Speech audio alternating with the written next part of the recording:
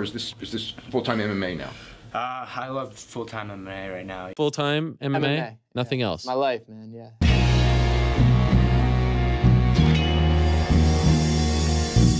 Back to the daily grind, and shout out to the full-time patrons. Make sure to hit subscribe if you're new and hit thumbs up if you're not a baby back bagel biting bitch boy, because you know what time it is. It's full-time MMA.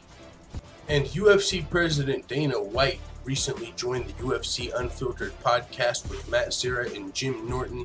And while on it, El Jefe said that the UFC is working with commissions to get rid of early weigh-ins. Now, this is actually good news as far as fighters missing weight is concerned. And we briefly discussed this on Full-Time MMA in the morning today. And whenever we were on there, somebody asked the question, why did they even start doing the early weigh-ins? And I figured that out as well, so we're going to talk about that for a second.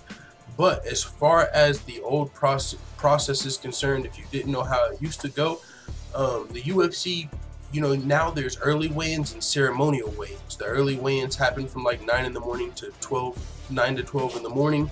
And then the ceremonial weigh-ins are the weigh-ins where you have like the announcers and, you know, the crowd is there. Joe Rogan's on stage announcing them.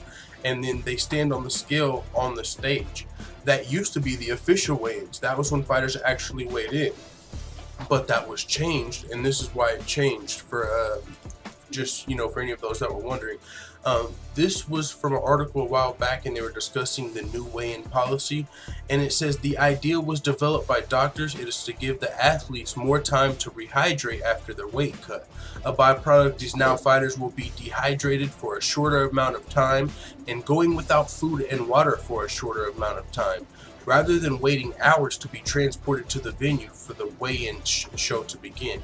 So it was to help fighters, you know, not be dehydrated as long. But what happened was, this is what Dana White feels like happened. He said, here's what I believe. I believe anytime you change something, everybody looks to take as much advantage of it as they can of the situation. And I think that when we started doing morning weigh-ins, it was very good. Everyone was making weight and it was great. Then people started cutting it closer and closer, thinking they can put on more weight because they have more time to recover. And the reality is, it fucked everything up.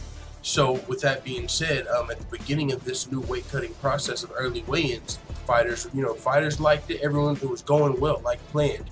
But now we've seen a lot more fighters missing weight. Like, I mean, tens and tens more fighters. Like, if 4 fighters missed weight per year before, now it's like 24, 30, like a whole lot more fighters are now missing weight with early weigh-ins, and so UFC's looking to change it back.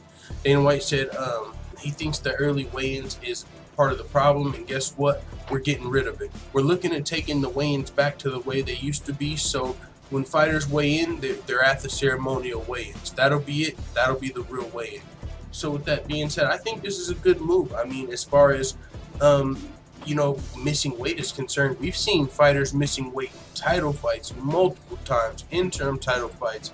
Yoel Romero, Kevin Lee, he came back and made weight versus Tony Ferguson. But I mean, we've just seen Darren Till recently, Mackenzie Dern. I mean, we could go on and on with the fighters that have missed weight since the early weigh-in process. And some of them had never missed weight before. This was Kevin Lee's first time missing weight ever, actually, in his last fight. And, you know, so with that being said, I think this is a good move. We'll see how it changes, see how the fighters react to this. Because in the beginning of the early weigh-ins, fighters enjoyed this. You know, the doctors did it for a reason, as we saw. It was for fighters to be less rehydrated. So it'll definitely be interesting to see how some fighters react to this, if they look at this as a good thing, or, you know, maybe some fighters like the early weigh-ins. Who knows? I'll keep you guys updated.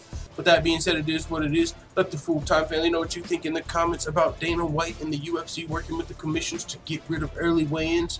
I'm out. And as always, thanks for checking out this video. If you want to join the notification gang, make sure you hit subscribe and also hit the bell next to it so you're notified every time I upload a video. And if you want to help this channel reach its full potential, consider hitting the PayPal link in the description or going to patreon.com/fulltimemma and becoming a patron. I'm out.